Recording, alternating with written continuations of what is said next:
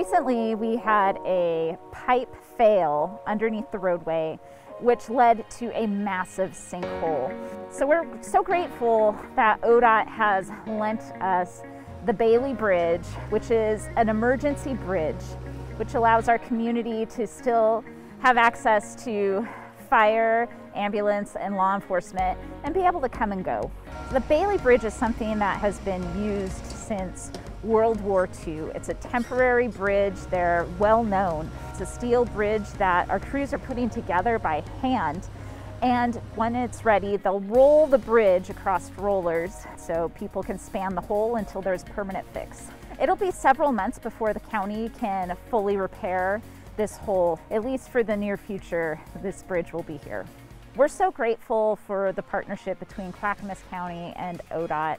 Each agency has a commitment to service. This isn't a road that's used by a lot of people, but it's an important road and it's a lifeline to the people who live here. We're grateful to be able to serve them, and we're so grateful for their grace and patience as we work to solve this problem.